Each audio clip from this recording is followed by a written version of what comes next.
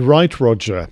I'm going to put to you that 1984 is one of the best years ever for filmmaking and film goers. Not just because of the recent Wonder Woman movie you mentioned, obviously as part of the content creator's shout out, but 1984 saw the release of Purple Rain, Gremlins, Temple of Doom, Karate Kid, Terminator, Neverending Story, Revenge of the Nerds, Dune, but more importantly, 1984 saw the release of Ghostbusters. Ah, Ghostbusters and the Stay Puft Marshmallow Man. That Stay Puft Marshmallow Man was actually quite scary, despite the fact that it was basically just a great big white Michelin man with a hat on, towering above the city.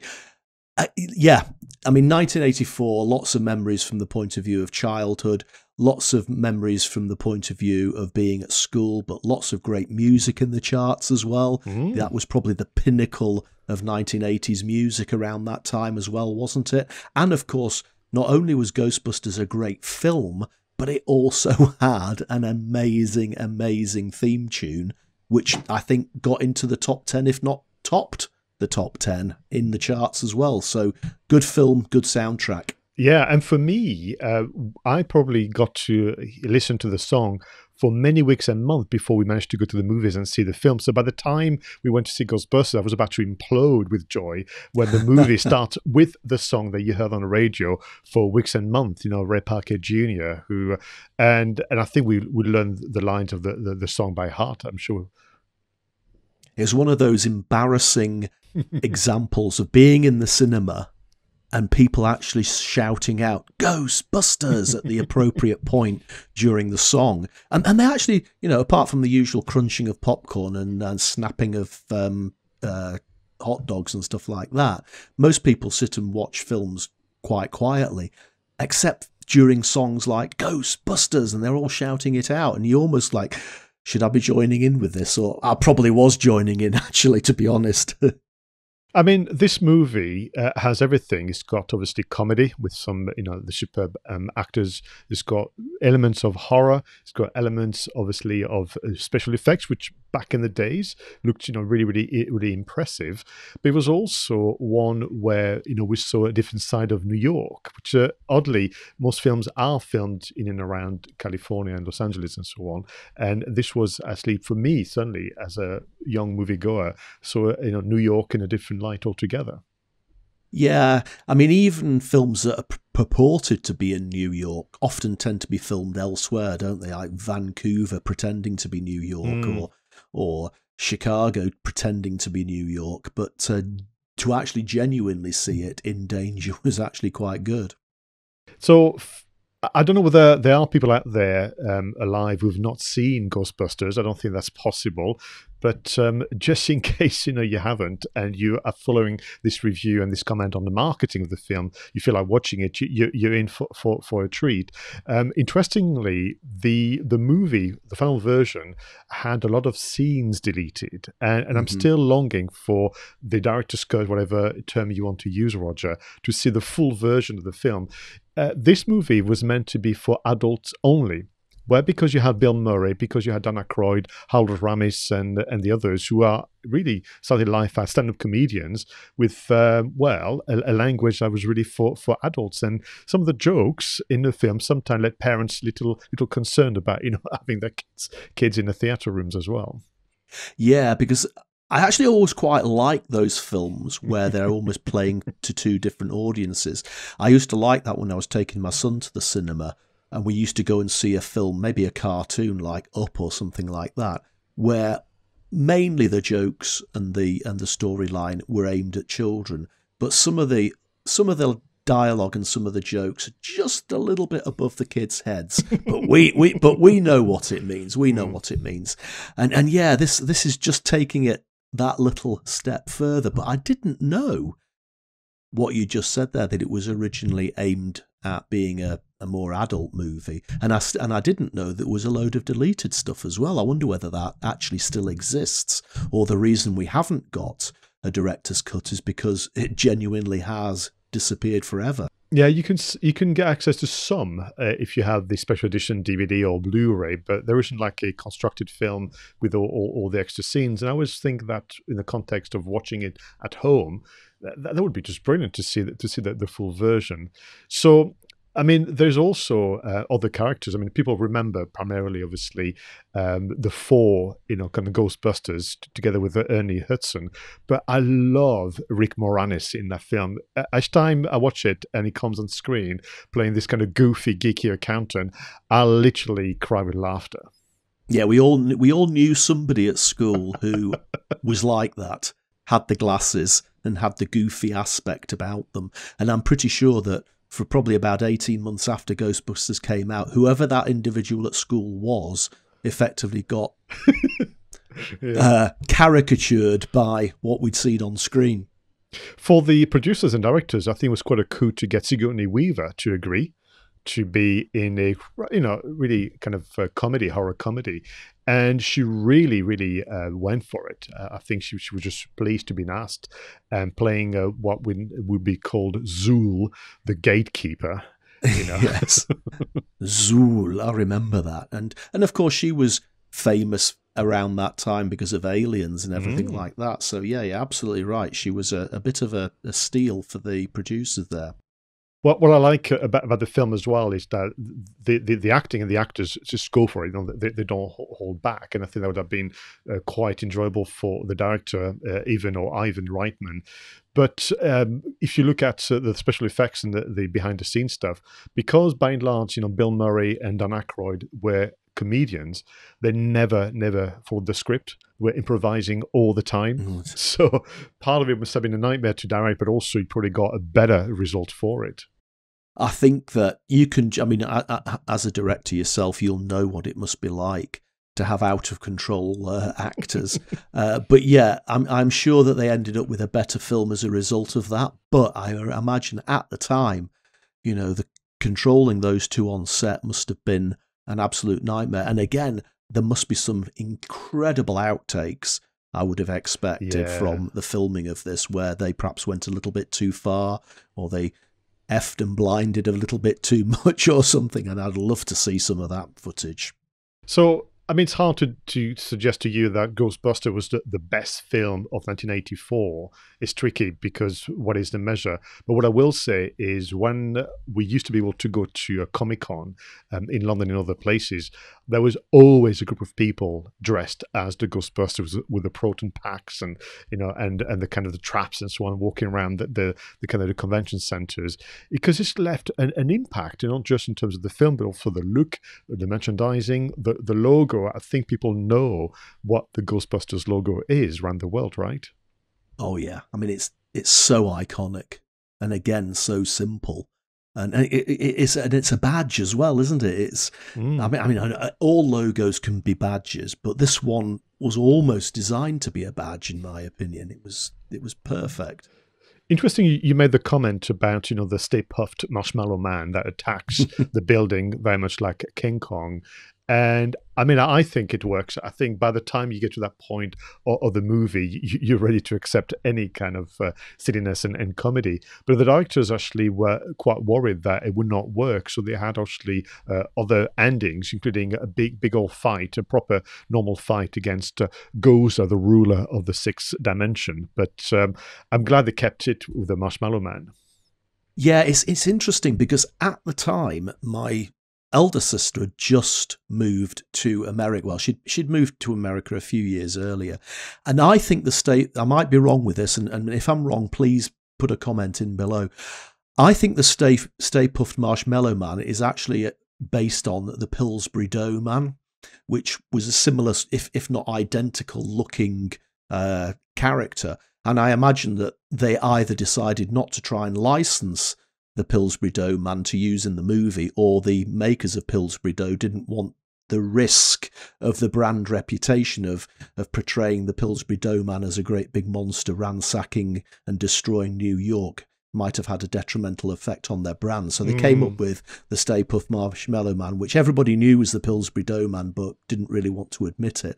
And if I'm wrong about that, then I apologise. But that was what stuck in my mind. But a great climax to the film when something so bizarrely odd can actually look so actually quite terrifying. So much so that, I mean, what I will say, ever so briefly, Roger, in the context of this segment, I didn't think the sequel was as good, Ghostbusters 2, but I'm very much looking forward to Ghostbusters Afterlife. That so happens to be directed by the son of Ivan Reitman, Jason Reitman. And I don't know, I just got a feeling that it's going to really, really work, all that nostalgia, and of course celebrating a movie that was made such a long time ago. Yeah, I'm looking forward to that as well. So we better talk about the marketing of it, hadn't we, as well? We should. But do you know what was interesting? As I was remembering Ghostbusters and chuckling to myself as I was going through the scenes that happened, I think, to be fair, Bill Murray probably got all the best lines in the films, but his exchange with all the other characters, including Sigourney Weaver, who he's trying to seduce throughout the whole film, is great. But I was wondering whether Ghostbusters, as well as being a horror comedy, Roger, is it also a film about building and marketing a new business? Ooh. Well, because if you think about it, we've got friends who've lost their jobs because essentially they were incompetent. They lost their job from university, and they borrow money by remortgaging, I think, Dan Ackroyd's mother's house. They then went to rent a derelict building because that's all they could afford. They invest in TV advertising very, very smartly. So they get that TV adverts that the character Sigourney Weaver gets to see. They buy a second-hand vehicle that becomes the famous Ecto 1. They get their first high-profile client by trashing the hotel, if you remember. And then they get into the press, and then everything becomes history, and they become a successful business. But because they are successful, then they have to face bureaucracy. And then we have the character of Walter Peck, who tries to obviously stop them, and obviously it creates, the problem that you see at the end of the film. I just think it's kind of interesting that we're seeing the journey of a startup business as well as watching Ghostbusters. Hadn't really thought about it like that, Pascal. So congratulations for unraveling such deep meaning in the. But you're absolutely right. When we talk about marketing the films, I actually think about the poster campaigns, like the No Ghosts logo and the strapline "Coming to Save the World This Summer," and revealing the Ecto 1 in Manhattan. But of course, you're absolutely right. We can learn marketing messages from the construction of the film and the story that you've. Here we go, stories again. The story you've just taken us through, those steps, is absolutely. So, are we going to suggest lessons to our viewers and listeners that to learn more about marketing, you have to watch Ghostbusters as well as read much more important books about marketing? Absolutely. You could probably learn more from watching Ghostbusters than you can from buying a $47 course, if truth be told. But thank you for reminding me about the No Ghost poster, because when this was released, there was nothing else to go with it. That must have been so intriguing and exciting at the time, when people saw, well, what is it? What's coming? And I wonder whether we don't have enough of that nowadays, that sense of intrigue. I wonder whether sometime so much is revealed so early that for us as film goers or TV series viewers, we don't have the same sense of excitement. Yeah, I think the problem these days is you have to reveal it early because it's impossible to keep it secret, because it'll always get leaked either deliberately or by accident. But I think we probably do lose some of that anticipation as a result. From the one that I remember as a marketing tactic is the fact that they actually had a real number to ring to call Ghostbusters. I mean, ultimately, the song was, who are you going to call, Ghostbusters? And actually, you could call them, right? Yeah. I mean, that's, again, bit of genius. Maybe that could be the first example of that actually happening in a film and being part of the marketing. Ever since then, of course, we've had more dial-in TV shows, and you'll also often see telephone numbers appear on films, And I've tried phoning a few of these numbers just to see if they have put an answering machine on it or a message. And sometimes they have, which is really funny. But I'm thinking back, that's probably one of the first times that had actually been done as almost like part of the plot, as part of the experience. And I would just love to know how many people actually phoned that number. Yeah, but there's not just that. I mean, if you imagine, so not only could you hear the voices of, at the time, Dan Ackroyd and Bill Murray, who were really, famous in the US, but then you would tell your friends, right? You would say, my God, just a moment ago. So your friend's going to ring. So that kind of word of mouth marketing, of our marketing, as you mentioned a moment ago, is probably true.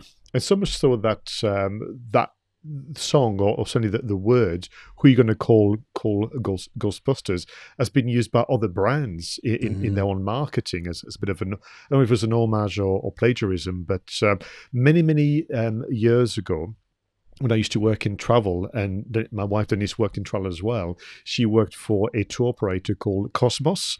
So you may vaguely remember, I think they were based not far from you, actually, in the north of the UK. And I think in the late 80s, they had a big campaign where it was literally, who are you going to call Cosmos, not Ghostbusters. Yes. But they were not the only one. I think that you had that rhythm that people could kind of piggyback on. Yeah, there's even been something recently which it was something Busters. It was as blatant as that, Dustbusters or something like that, as opposed to Ghostbusters. But I've definitely heard it done recently. So when you create a song like that becomes embedded within the whole marketing ethos of the film, it's bound to get copied and replicated over the years. But it's still it's a bit like we said early on about John Logie Baird inventing the TV. So many marketing campaigns and so many successful brands and products can probably trace their way back to this particular film and back to this particular song. I love that sort of family tree image that you've created today in this podcast.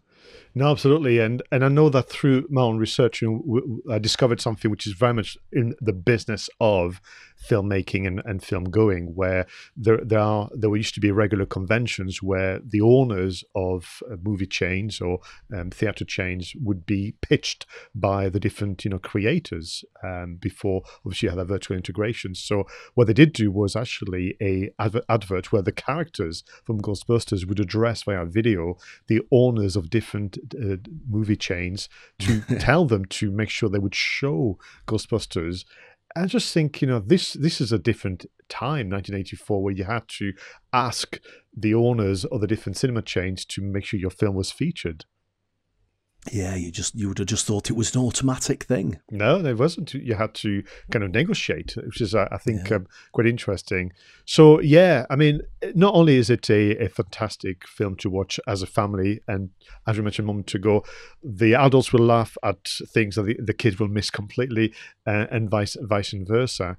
But there's a lot of lessons about, that era in 1980s, what was available to you in terms of marketing. It was a really practical form of marketing. But oddly, the characters themselves and the movie itself has lessons in marketing as well, which is something that I never thought of until a few days ago. No, it's that's why I love this film marketing segment so much, because we get to talk about some of the best films of all time, but we can always, I'm absolutely blown away by that whole storyline thing that you brought out here about building a business and doing all of the things like facing bureaucracy. Absolute genius, Pascal. Well, thank you very much. So, Roger, it is time to bring episode 25 to a close, sadly. We could talk more about whether 1984 was the best year in terms of film and whether Ghostbusters was indeed the best horror comedy of all times. Can I thank you again for being such a wonderful co-host and for all the time you spent on research? And to you, our viewers and listeners, thank you for your amazing support. I was Pascal Fintoni and he was Roger Edwards. Until the next one, go out there and make sure your marketing is done right.